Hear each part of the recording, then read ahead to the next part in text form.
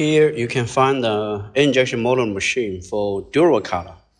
You can see that the mold can switch its position from one side to the other side.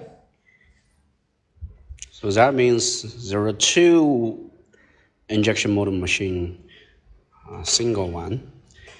You can see,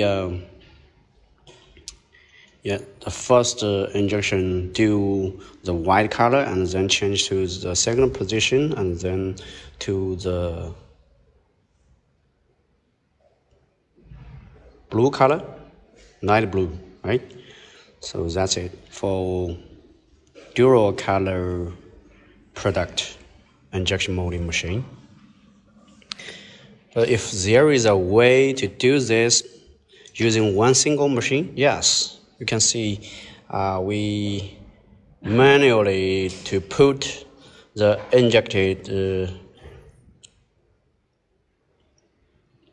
part onto the mold and then do the second round injection. Then it will be two colors. Okay, so this solution for the single injection molding machine for two colors product. Again, for the second round, that's it. Thanks for watching.